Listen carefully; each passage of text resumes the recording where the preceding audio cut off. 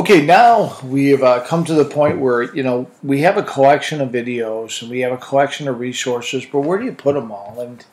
And I think that we went down the road of using Blogger immediately because it looked like Word and simple to use, and then teachers can simply copy, cut, and paste, but it's a lot of repetitive work. I mean, they're constantly updating the blogs and so forth.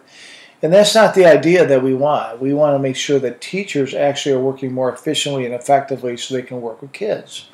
So we found a service called Eduongo. It's a learning management system. And the thing that I like about Eduongo is it's starting to tie in all the services that we really need. It's tying in Google Docs. It allows you to make your own book. It allows you to take notes on a video. It allows you to share those material or those notes with others.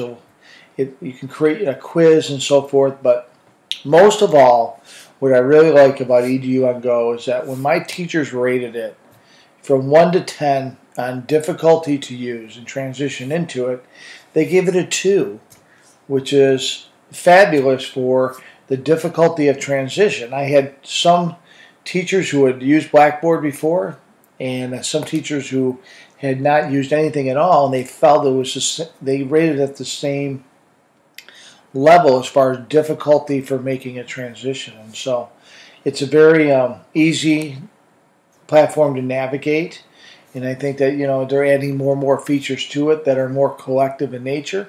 It was built really based on collaboration when talking to the founders of Eduongo, and so I'm really impressed with being able to take something and organize all our digital materials so that students can go back and view it. They can even take quizzes and so forth, but it's all right there. So my teachers don't have to go back and repeat themselves over and over and over again.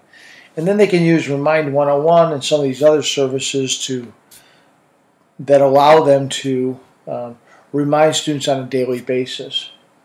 But I think Eduongo is a great tool to organize all our information into one spot, and we can make real decisions and also about the material, and we can also have students view it whenever they like.